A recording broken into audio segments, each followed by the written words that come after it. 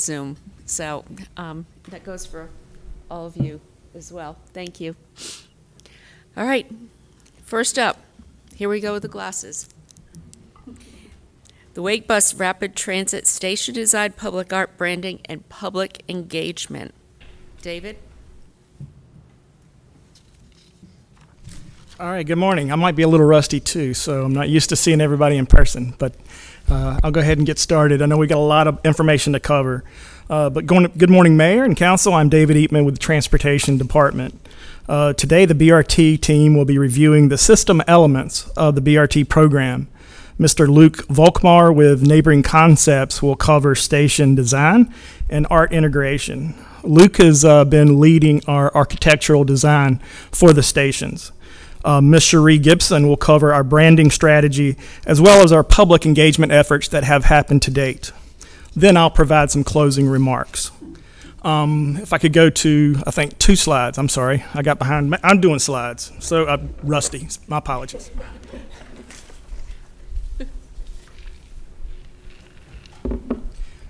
Just as a quick overview, I think everybody's probably familiar with this map by now, but just thinking about New Bern Avenue, we actually, well, all 4 BRT corridors are part of the Wake Transit Plan. And we'll start with New Bern Avenue, but that's at 60% design, and Council during general session today will receive an update on that 60% design, so you'll get detailed information about that process. Our southern corridor, we certainly have an LPA, a locally preferred alternative for that corridor, and we expect FTA to accept that into project development, hopefully in the next 30 to 40 days. So we're looking anxiously for that. Our western corridor is actually in project development. We're approaching 10% design. And with that 10% design, we are anticipating going out for our ratings application in August, late August. As you may remember, our ratings application, if we receive a medium or better, we're eligible for federal funding. So that should be going out this August, which is not far away at all. And then our northern corridor, that actually says planning complete, but that should be planning ongoing. We will be looking at a new study for the new corridor, or for the northern corridor, this fall. We'll be kicking that off as quick as we can. We really want to rethink about what that corridor could be between Six Forks Road and Capitol Boulevard, and what are the best elements that could be in place. So really talking about today's presentation. So what is today's focus? Well, certainly we're going to be talking about system standards that will really define the look and the feel of all 4 BRT corridors. We'll establish expectations for design elements such as, again, station design, station facilities and amenities. What do you expect as system standards so you have a consistent feel for the amenities across the network? What is art integration in those facilities? How does that work? And then obviously branding of the system itself. So a lot of information to cover today. I'm going to turn it over to Luke Volkmar to go into station design, and he'll be followed by Cherie Gibson. So thank you very much. Thank you.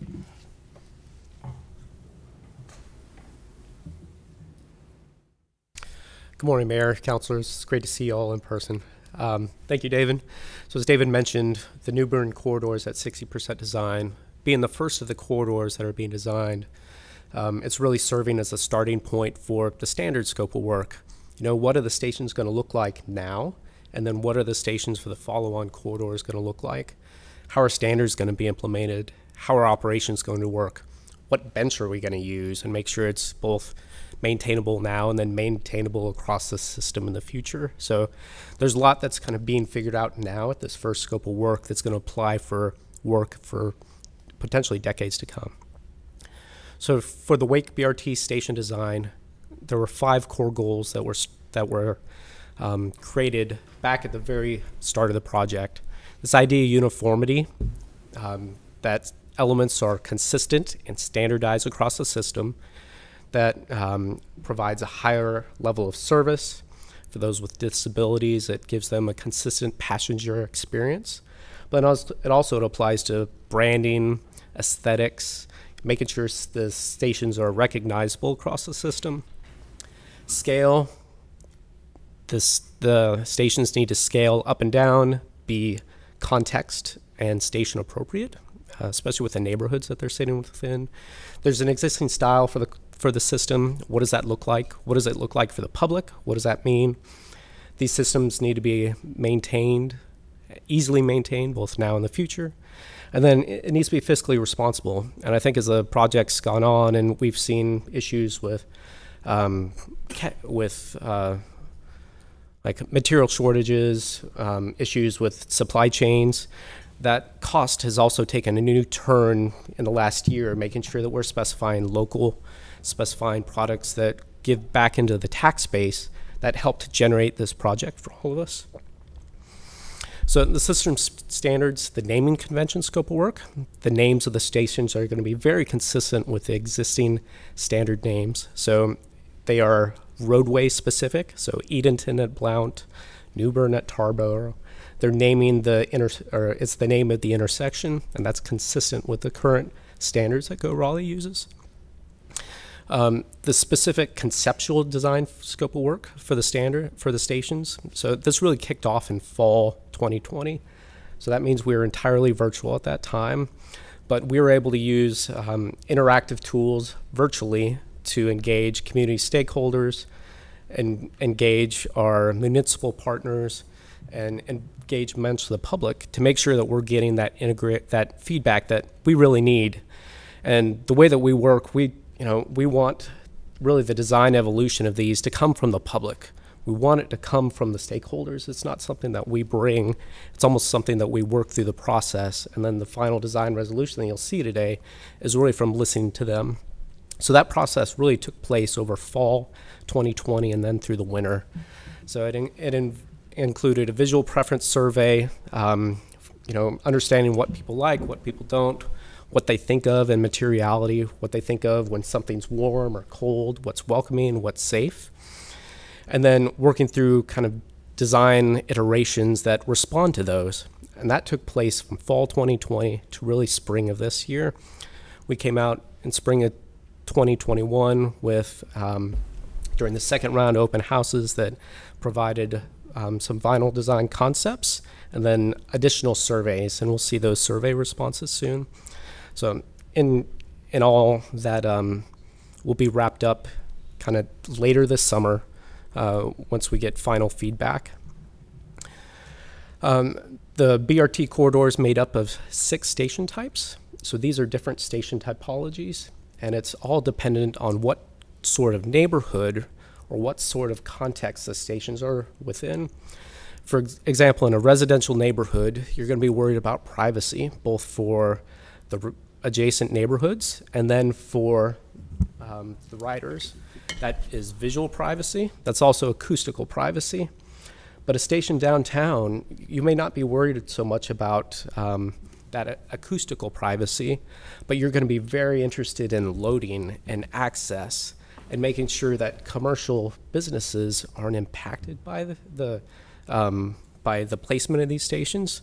And that goes for during construction too, not just the final product.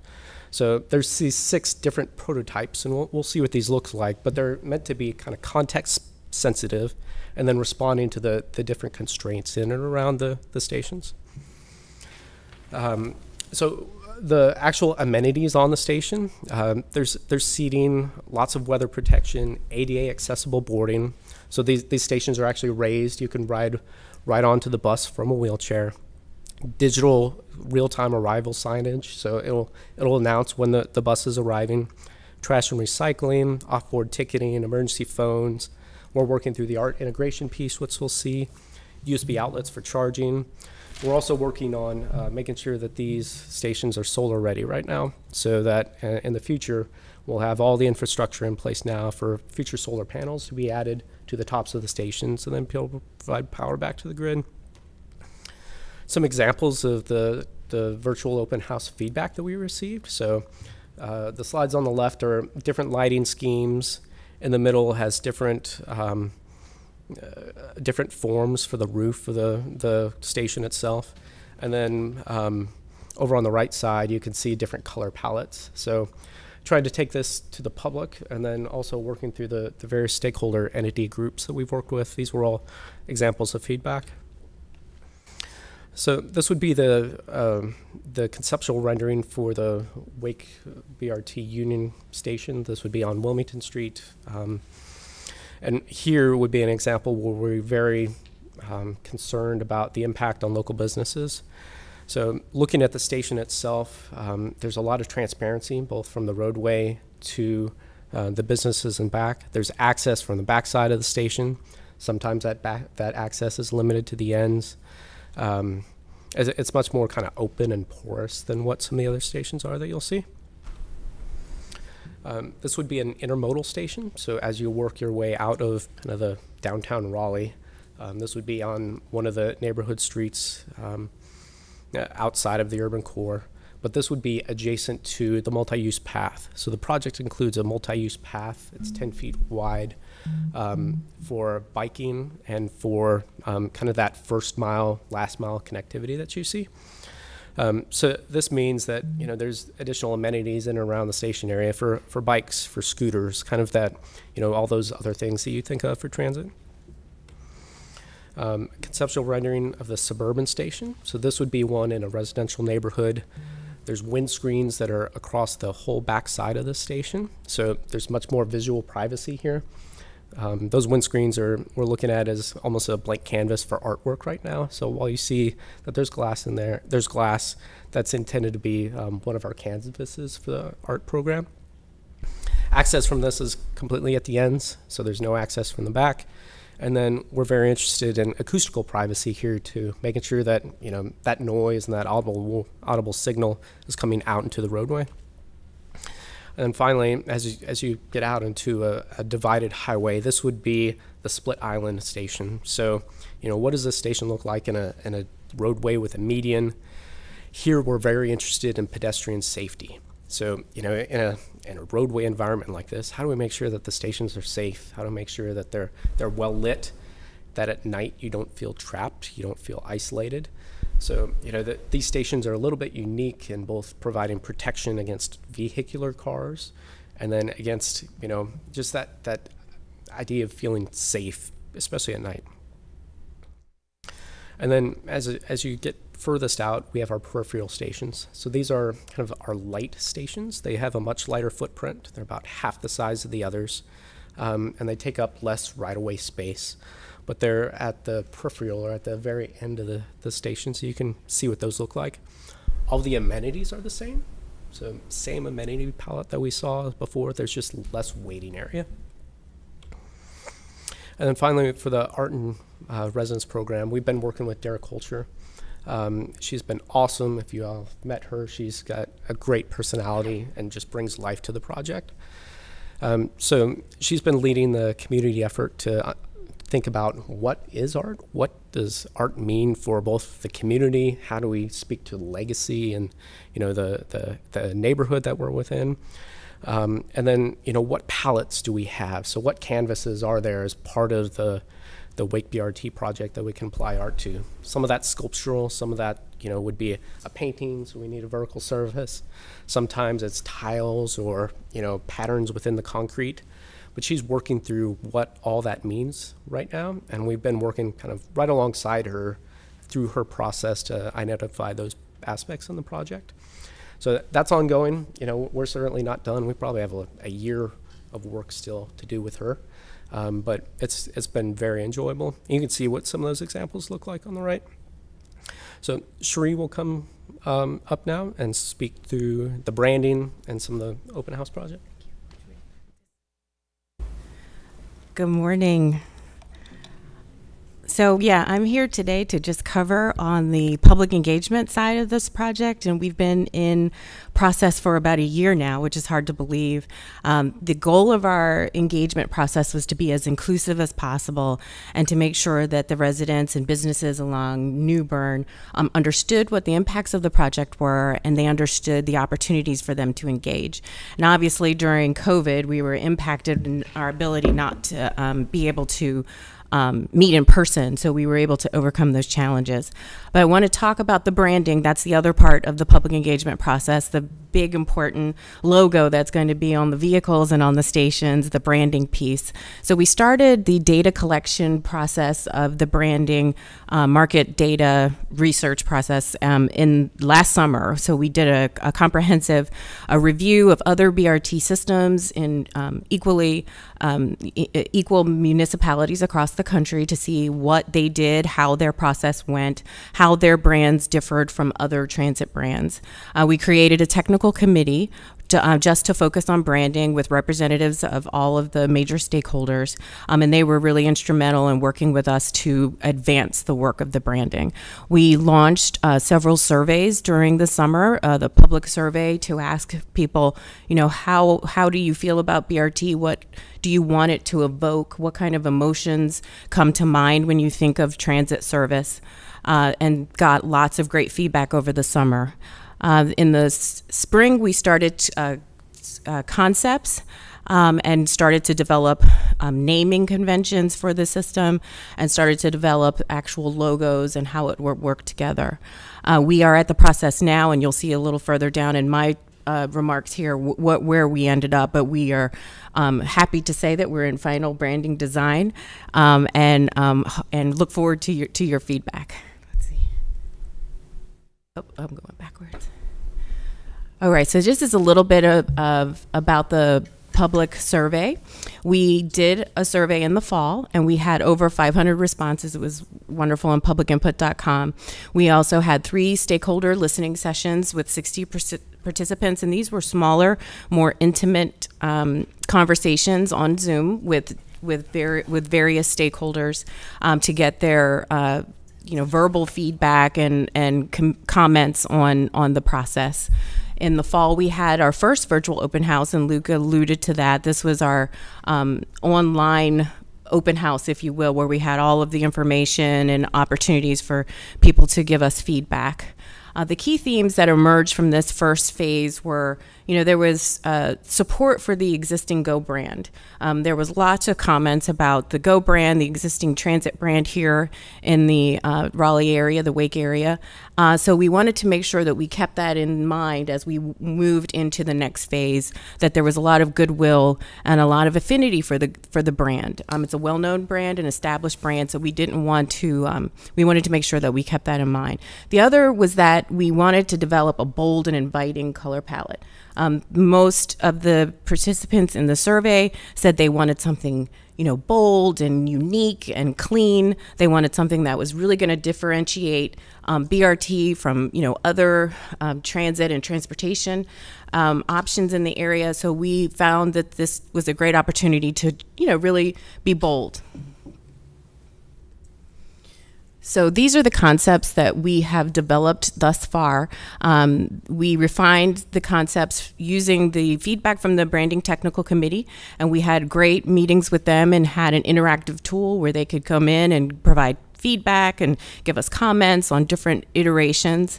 But the name is Go Plus, and it is a derivation of your Go brand, and the plus is plus. It's plus transit, it's plus the region, it's plus options. The color is orange, and you'll see here with the chevron, the traditional chevron that you are accustomed to seeing with the Go brand.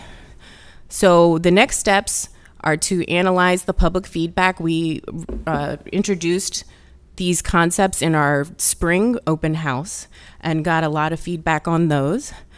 We will develop the final recommendations and guidelines. So once it's finalized and everyone agrees upon it, we will develop a standard guide where how the logo will be used, how it will, the rules and the standards and all of that, the fonts, the color palettes that go with that. So just to update you on the public engagement, we did have a spring open house that just ended last month. It was online, obviously, since we can't meet in person, but we had videos on all of the major topics, the artist in residence, the branding, all of the corridors that are under development. We had a great live Q&A where the team was able to be on on a Zoom meeting and interact in person with people who had questions. They could come on and ask questions about anything. So we had 3 of those divided between the corridors and topics. And we had 3 corridor surveys and got over 350 responses. So we wanted to make sure that people had an ability to respond to the corridor that interested them the most, but they also had access to any information about BRT.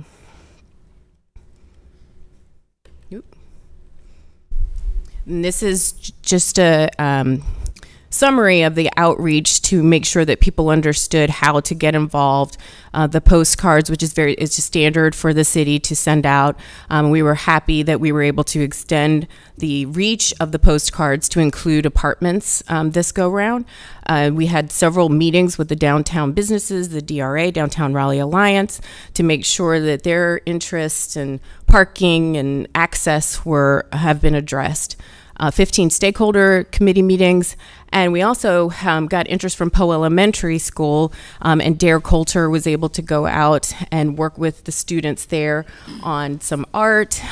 So we have had lots of interest along the corridor for various organizations. We also had a concerted effort to reach out to faith-based organizations and social service especially during this time of shut-in where people weren't necessarily able to meet in person, to make sure that they could help us bridge and make those connections, use their mailing distributions to get the word out. The non-virtual component is what we're calling non-virtual, is we developed some boards to put out along the corridor. These were really interesting. They're very large boards, and we asked some of the survey questions that we had online, but we had stickers, and you can see where people could go on and answer questions and respond, and we put these strategically along the corridor, particularly at bus shelters where people are at eye level, so if people could directly interact with the polling. We had a map of the corridor and a brochure and information to follow up if people wanted to have get more information. We also had yard signs, and an RTA committee was very instrumental in helping us get the yard signs out and developing, making sure that people had them. But the 10 polling boards were really successful. You can see that people were very involved, and it's interesting if you zero down on the location of the boards, what kind of responses you got. So we have all of that data available. Okay, I think that does it for me. So, but all in all, we're really excited about the approach, and we think that we're going to continue with the engagement, particularly with the branding. We still have work to do to finalize the final brand, and plan to do another virtual open house, or maybe in person next. So thank you. I just wanted to say I love the idea of the boards at the stations. That was great. Thank you. Very creative. All right, so final 2 slides here. Time has flown on us, but while we're entering 30% or the final 30% design, don't forget that station area planning is certainly underway within New Bern Avenue corridor. I don't necessarily need to read all of the bullets of the slide here, but certainly as far as next steps, in-person and online events will be forthcoming along the corridor. Really trying to create a story of New Bern Avenue as they interact with different neighborhoods, and certainly New Bern is very unique as it has commercial areas and neighborhoods. But also they'll be compiling housing and an affordable housing inventory along the corridor. And also one of the important things is they'll be doing an infrastructure review as well. So where can we make improvements to that first mile, last mile connectivity to the station areas? So certainly more to come on station area planning. And then, so for our design update, next steps, that is really at your 1 o'clock meeting today. Engineering Services will be providing a detailed overview of the actual design, along with Raleigh Water will also be providing a brief presentation, I believe, during that time as well. Myself, as well as the team, are here to answer any questions. So thank you for your time today. Okay, thank you. Does anybody have questions? I saw you first, Councilor Branch, and then you, Councilor Cox. So the bulk of my questions I want to save for the later session, but I do just want to say thank you for what you're doing and the committee that you pulled together as far as working through the station area planning and things of that nature. But I will have some questions more in detail at our afternoon session. Councilmember Cox? So I echo Councilor Branch's comments, and but one of the things, two things I didn't see in the designs that were presented were accommodations for scooters and accommodations for our expanding bike share program. And obviously, people will probably could use either of those in order to get to and from a bus station, and I was wondering if there's opportunity to incorporate those elements into the designs. We do have some bike share within the programming in the corridor. I cannot just rattle off the locations of exactly where they may be, but we can certainly follow back up with those. As far as scooters, they are an integral part of first mile, last mile in our current environment, and we realize that as well.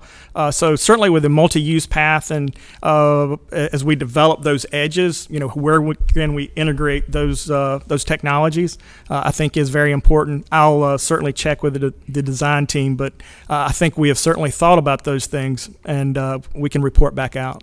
Yeah, like a design element, like just for parking or positioning scooters at the stations, so that they're just not left anywhere, would be a good idea, I think. Okay. Okay. I think it was, did you? Sure. Thank you, Madam. Councilmember Nate, and then. Yes, ma'am. Thank you, Madam Mayor. Mr. Waldmer, I believe, mentioned this about the sustainability aspects, components of the Sustainability Office has been involved looking at this as we look at our climate goals and how to reach them. This is a part of it, and I think I appreciate you mentioning the materials, the sourcing of those materials, obviously proximity, but also where they come from and what type of materials are they reused, recycled, all those type of things. So that's something that I appreciate that y'all are looking at and working on, and anything. And look forward to hearing more about that as you get more specific on what the design is going to be and what it's going to look like. Thank you. Thank you, Mayor. So I had a question about public art. I think it was maybe 6 or 8 slides in. There was pictures with percentages on them. I didn't understand what those percentages meant. It just wasn't clear to me. Was that percentage of first choice, or can you give me a little context on that? I can't remember the context of the slide. My fault. That was. You want to? Sorry, we'll answer.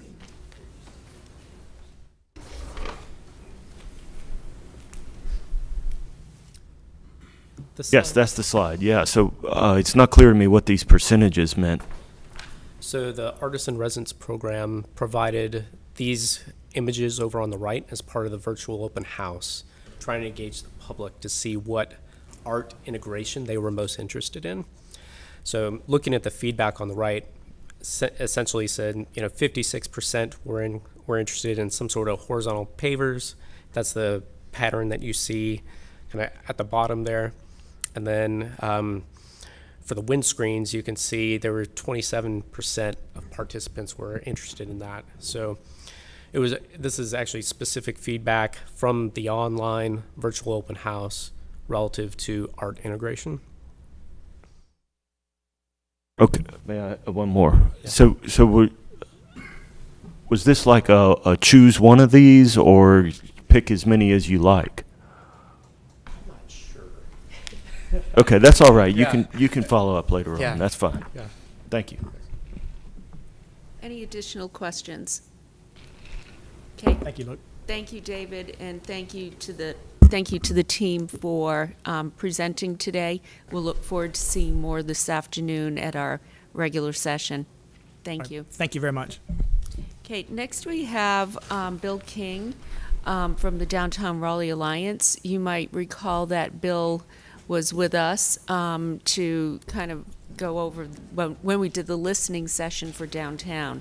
And one of the things that he had mentioned was the public realm study that the DRA had completed. We're asking Bill to come back today to kind of fill us in on where that study went and some of the key points. Thank you, Bill. All right, thank you all so much. I'm Bill King, President and CEO of the Downtown Raleigh Alliance, and thank you for your time. I am going to walk you through some of the results from our public realm study. I just want to give a couple of notes ahead of time. This is a pretty dense study. This ended up being a 40-page study. Some of this gets pretty technical. I'm not going to hit all of those points in this session in the interest of time. So I'm going to try to walk you through that. So you may see some slides that look pretty dense, but that's in the report, and there'll be a lot more opportunity to digest that later. So just want to give that note. I also want to start out with a little bit of what is the public realm. So I think that can be sort of challenging to get your head around. But the simplest way to think of it is it's that space between our buildings. It's our streets, our sidewalks, our plazas, our parks. And obviously public space like this has been very valuable for the last year. During the pandemic, it's where we found exercise. It's where we found community. It's where we expressed ourselves. And it's part of where we've been able to get through this together. So it's a really important part of downtown and our community. And it's part of why we looked at it. But I do want to note this is part of a larger strategy. So by no means is this public realm study the only thing we're looking at in terms of bringing downtown back. So obviously we're focused on a lot of different areas. We covered those in the last work session around small business support, safety and security, encouraging the safe return of our employees, new entrepreneurship opportunities, and of course reintroducing downtown to our community through activations and marketing. So there's a lot going on. This is part of a larger strategy in order to bring people back to downtown, but there's going to be a lot of work over the next couple of years to bring our downtown fully back. So our objectives in this public realm study were pretty fundamental. We want to bring more people downtown by understanding how we use our public realm to re-engage and re-energize downtown. And so we really have two main areas here. The first was looking at outdoor dining and curbside zones. So we focused on that because there's a pretty immediate issue there where obviously we're coming out of our COVID measures. Life is reopening here, which is great and wonderful. A lot of these measures were temporary, both in their materials and their implementation. So we wanted to be able to give good stakeholder feedback to you all as a council and to staff on what does the downtown community think about these measures? Do they want to see these continue? If so, what would that look like? And then we also took this opportunity to talk about activations and events. So how do we use our public spaces to benefit downtown and attract a broad array of stakeholders? What would bring people downtown safely? So those were the main areas of focus. I do want to note there's a lot of other public realm topics we heard about during this study. I'm pointing these out to show that there's a lot of places we could have taken this study. Obviously pedestrian improvements, bicycle infrastructure, cleanliness, larger scale events, safety and security. Each of these could be their own study. Some of these things have already been studied. Many of these things are really sort of above our scope and scale, but there's a lot that goes into the public realm. So I just want to acknowledge that we kept this focused on those things that are sort of immediate and urgent in order to get the most near-term wins for downtown. This was our process. This is our timeline. This was a very, very accelerated timeline. Keep in mind we have a small team at DRA. Our economic development team is 3 folks.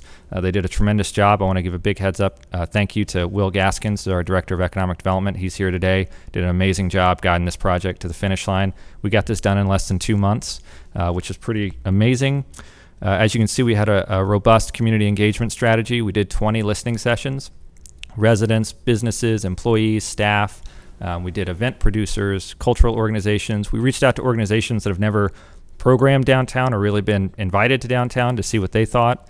We worked with Innovate Raleigh. We did an annual survey with over 1,000 responses. We do that every year as part of our contract, but we had a tremendous response there. A public meeting to sort of show some of our ideas and get feedback. But we also did outreach to less digitally connected communities, such as our affordable senior communities. You think about the Sir Walter Apartments on Fayetteville Street. They are right in the middle of the event footprint, so we thought it was really important to hear from them as well. And we didn't think they would necessarily be quite as connected in some of these other avenues. So we did that as well as a peer study for some processes and ideas from other cities. So I'm going to walk you through these sections. We'll talk through first the expansion of outdoor dining. Then we'll go through curbside pickup zones. And finally, we will touch on small-scale activations, and that's divided into a few sections.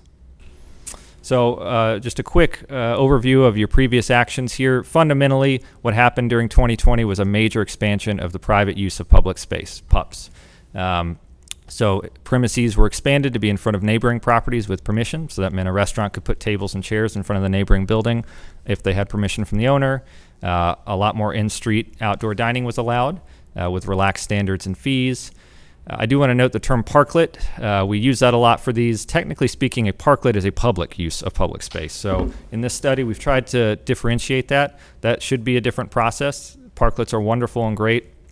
There's a little bit more, particularly as you go permanent here, nuance here in terms of what you want to regulate from standards, aesthetics, activities. And so we really talk more about expanded outdoor dining in street, which is a little bit wonkier, but I do want to keep that differentiated because I think conflating the two terms can be a little bit challenging as you look to potentially make these permanent. Pedlets were permitted and improved. You think of Martin Street in front of Garland and Capitol Club, where you move the pedestrian path into the street. Expansion was done in a really expeditious manner. And of course, all this was done with the North Carolina Alcohol Beverage Control Commission allowing for this temporary relaxation of standards.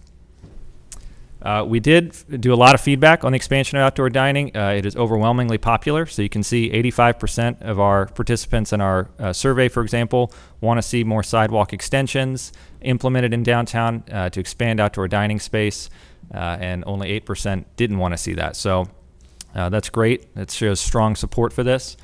We also heard a lot of good feedback on the flexibility and responsiveness. Those are really appreciated by city staff, and I will just say city staff did a tremendous job. I think really set the standard on getting this done for downtown last year. Streamlined and simple instructions are important. These business owners are very often a bit intimidated by design and planning and regulations, and so the more that instructions were simplified for them, the easier it was. Safety barricades, you look at the orange and white jersey barriers. Everyone agreed that's necessary, it's important. They don't look great, so there was a lot of interest in finding a way to improve the aesthetics if these are going to be permanent. And then obviously the fee structure was discussed. During the temporary measures, there was no fee. Prior to that, if you wanted to do a parklet, you had to pay for parking encumbrance and other things, and there was some feedback that that was really challenging and prohibitive for doing these in long term. We also did a peer city review. We looked at cities around the Southeast as well with similar regulatory environments.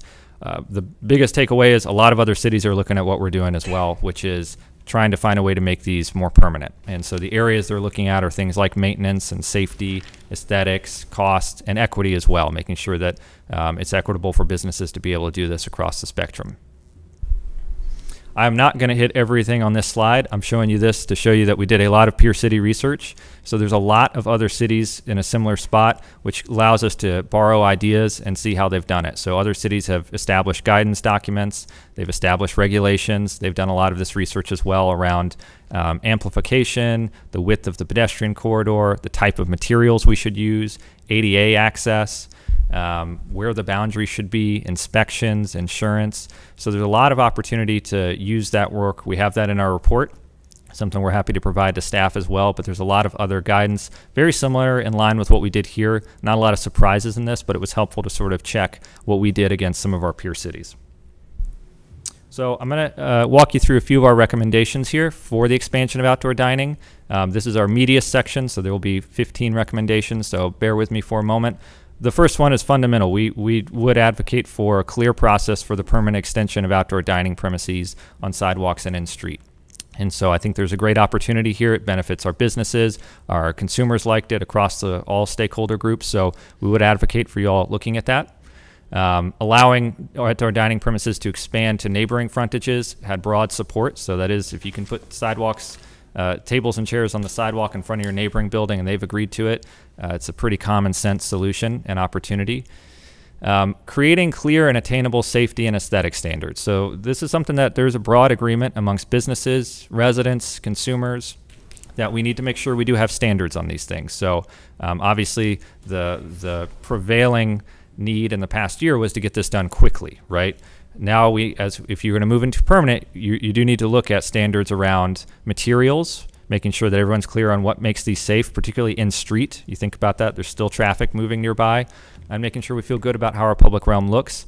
The key here is making the standards really clear and identifiable. So businesses get, again, intimidated and confused if they're having to figure out if this planter work or not. Is it a planter? Is it a curb stone? What is it that works for this? So the more you can make those standards obvious, the better. We saw some great examples, particularly out of Atlanta and Dallas and Los Angeles, where their guides are really, really simple and straightforward on here's what you can do, here's how you do it, here are the steps. So that's really, really important. We did advocate for considering a meeting with some of these outdoor dining permit holders to discuss standards and draft guidance to make sure that it makes sense and that there's good feedback in both directions.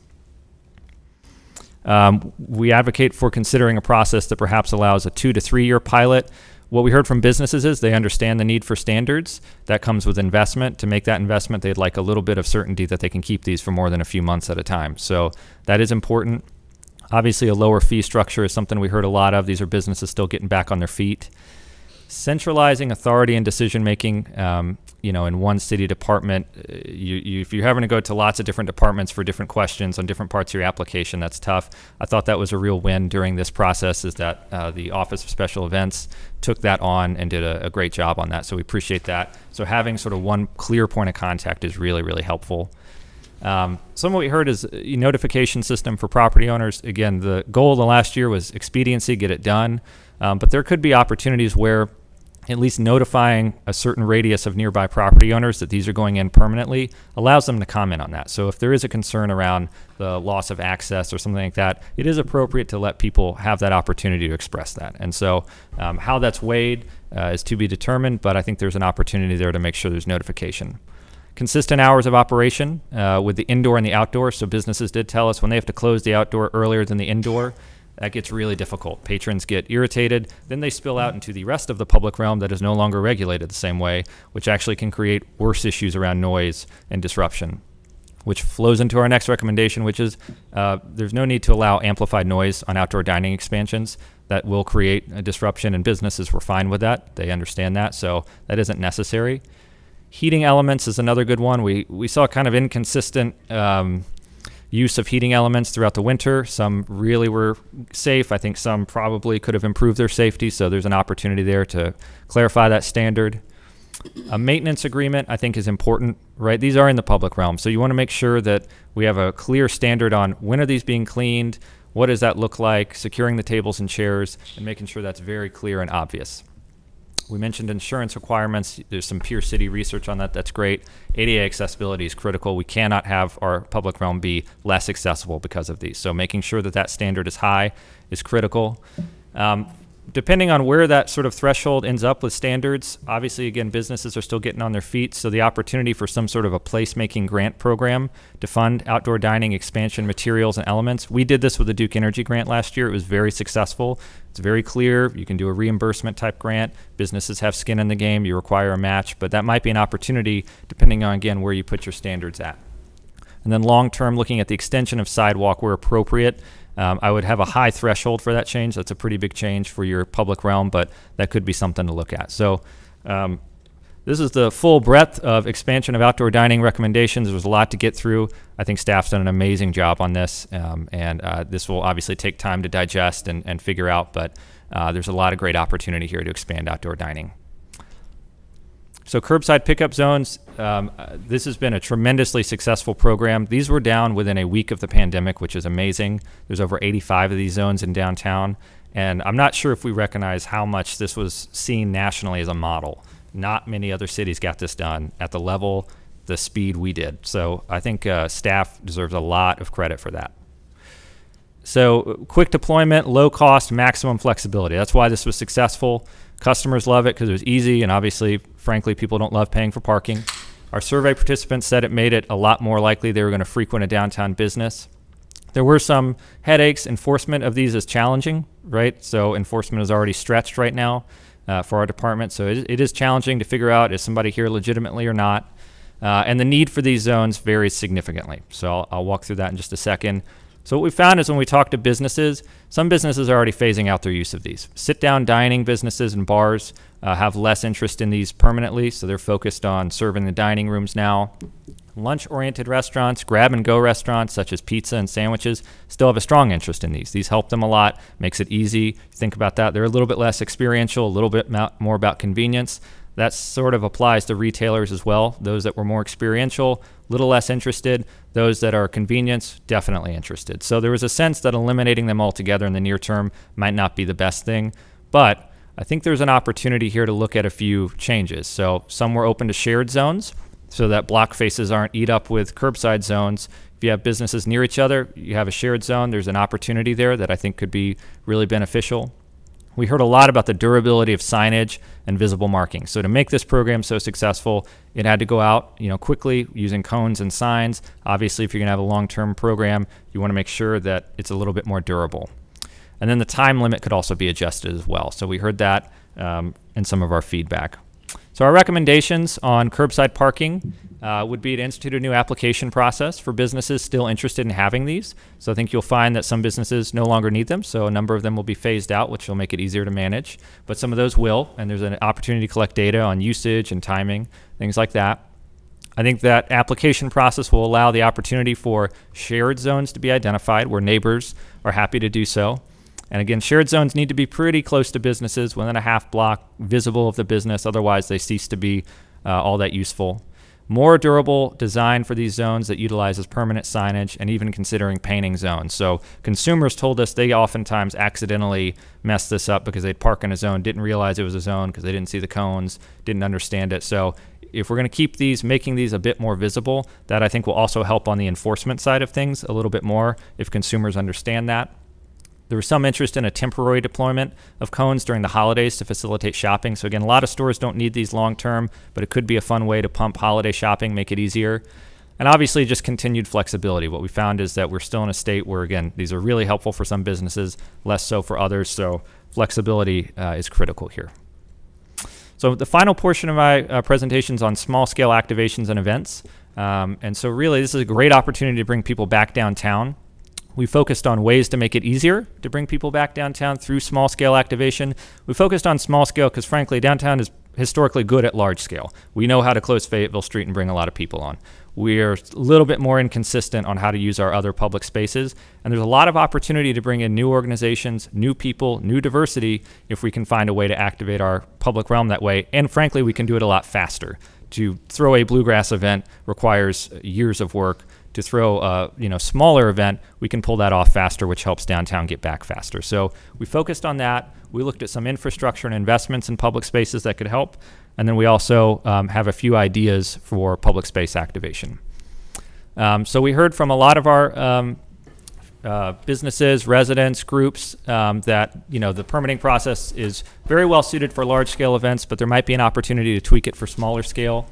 And for those who are doing smaller scale events, they tend to be a little bit less experienced. So clearer guidance, charts, and training helps them understand how to get through the process. We heard about security costs being challenging, the notification period being a little long, but we did hear that there is a sense that staff is extremely helpful. They are invested in success, and they feel like this is just a little bit of a process tweak that could maybe help activate things in a different way. You can see there's an opportunity here. We looked at a lot of other peer cities. A number of peer cities, including Durham, have multiple processes for different scaled events, right? So if you have a big event, you go through one process. If you have a smaller event, you go through another. And there are some clear triggers on that. So things like alcohol, how much of the street you're going to close, the impact on city resources, and attendance are some of those major triggers that will kick you into different processes depending on what you're trying to do. And that seems like a potentially reasonable way to bring in some different activation, but make sure that we still take care of security and risk as well.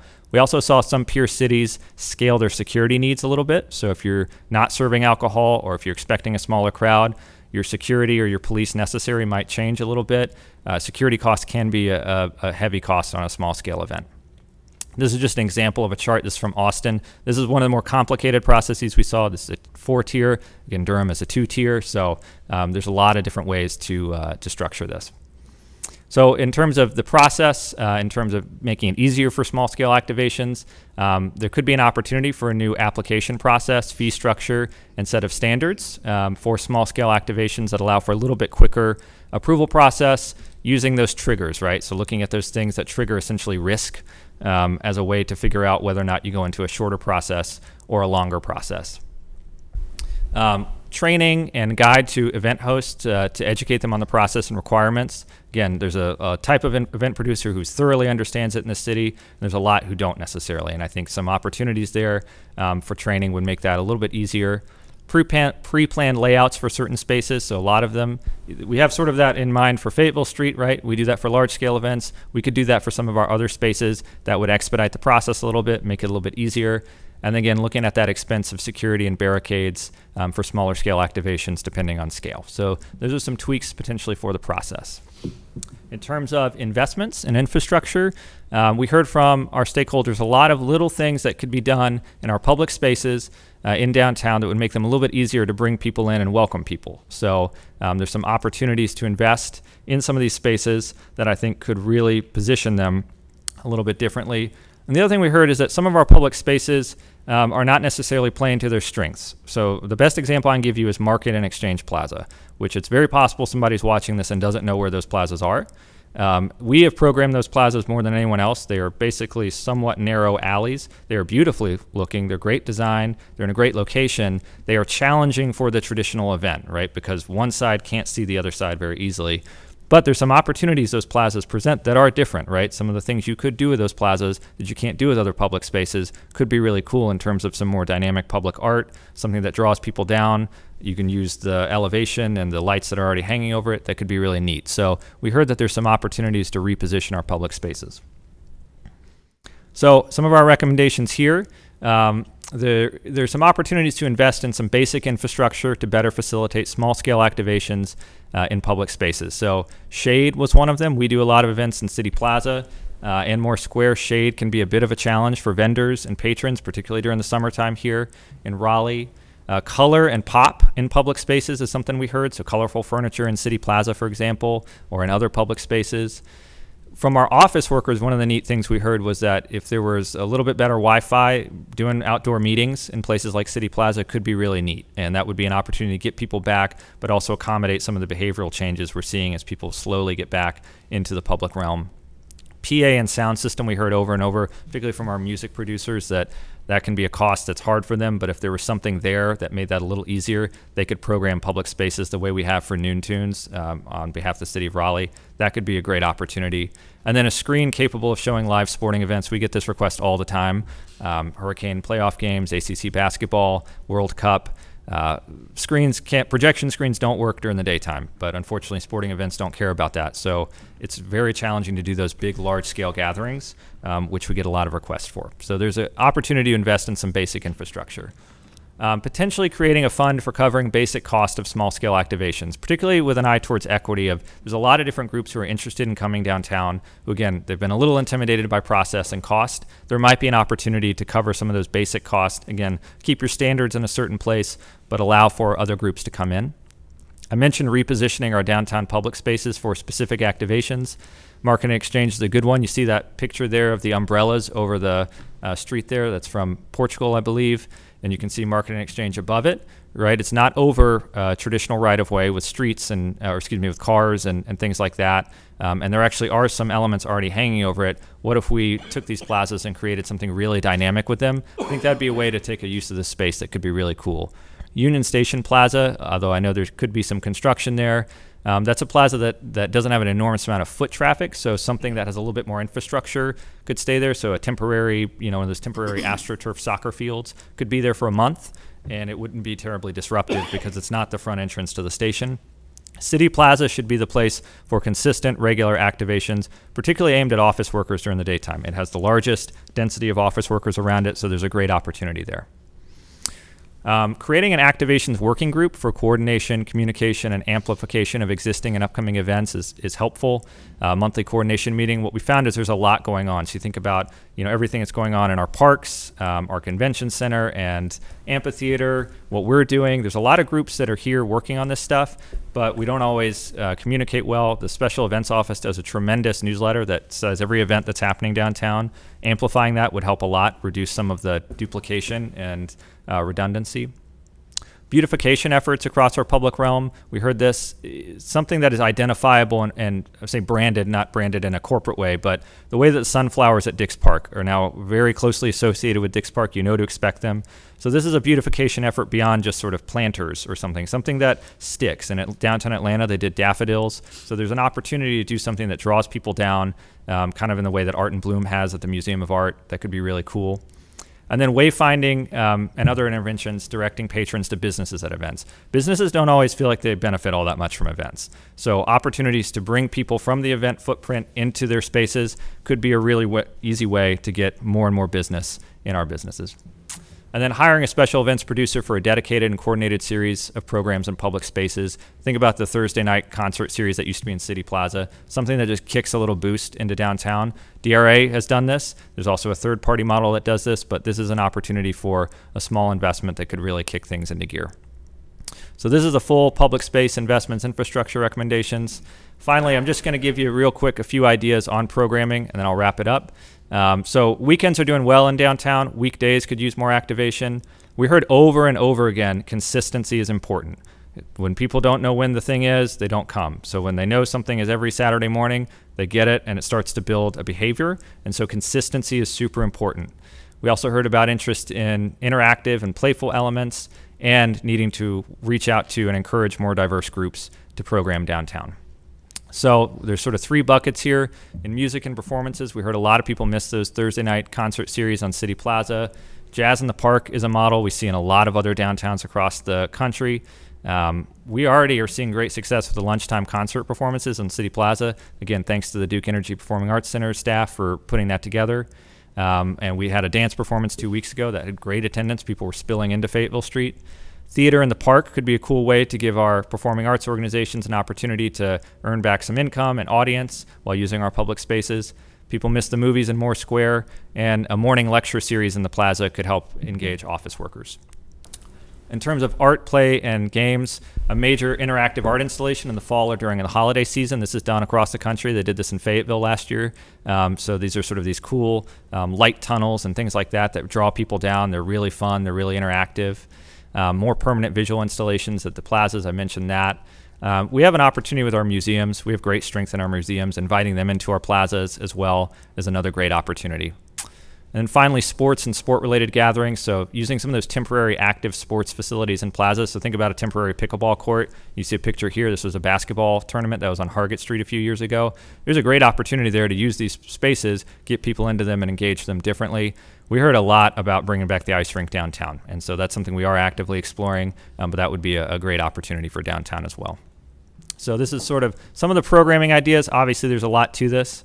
And there's a lot of opportunities here that could go in different directions, and we'll need a lot of partners helping. So in our report, we have a guide. I'm not expecting you to read this font. This is just an example of potential for implementation. So it has some timeline. It has some opportunities for some of the partners who could be involved. So we want to make sure this stuff actually happens. We want to make sure this is not just a report, but this is a plan that's put into action.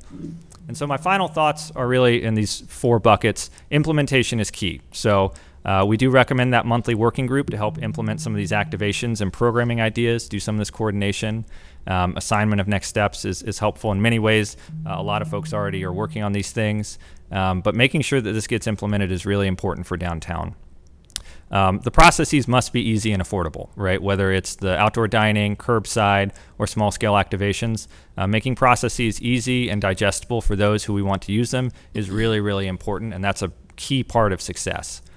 The public realm offers great opportunity, so we can bring more people downtown. We can start to get our downtown back even more than we already are by using our public realm in aggressive ways here in the near term.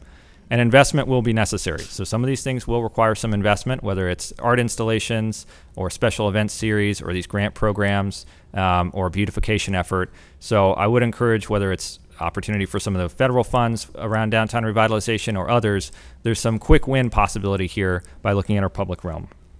And again, this is part of a larger strategy for downtown and a great opportunity to bring downtown back. So this is just part of that conversation. We really appreciate your support, your time, and thank you all so much for letting me come here and talk to you about this. Thank you, Bill. I'm going to make a recommendation that we send this to the Economic Development and Innovation Committee for further discussion. Do you mind, Jonathan? Happy to accept it. I was going to say that all of this stuff, I'm so excited about this work. If we were still at home, I'd probably be jumping around my living room with my camera off. And I'm happy to take this into our committee and get it moving. In shorts. Listen, I've got a full suit on today, and just going to leave it there. I just want to add one thing, if it's okay. Sure. As someone, before I was sitting here, I was doing nonprofit work, starting nonprofits, working for them. And I have personal experience of how difficult it is to get events downtown. And I think the scaling is going to be transformative for certain groups that were not able to do it before. And so I'm really interested in that. And I want to make sure that we include the nonprofit community in that discussion. So that may be something I can work with for our committee meeting. Another thing, you mentioned the museums. I mean, I really think when we do this group that meets, getting the Museum of Natural Sciences, the Museum of History, the Museum of Art, CAM, like, it needs to be all-encompassing. The area outside the Museum of Natural Sciences and Museum of History, I mean, whenever I'm walking home from here, it's packed on weekends. All these families, kids, whatnot. We need to bring it all together. So, yeah. So we'll talk more about this, and as you mentioned, Bill, implementation is key. So that's what I want us to focus on. I don't want us to focus on going through this report all again. I want us to focus more on what are the next steps and how do we implement this, and getting some advice from staff. But also, I think what we can do in a committee is invite some of those key stakeholders in who can be part of the discussion. Thank you. Okay. All right. Anybody else? Okay. Thank you, Bill. Very much appreciated. Okay, we're going to have to learn how to use this again. We'll adjourn for now, and we'll be back at 1 o'clock. Thank you.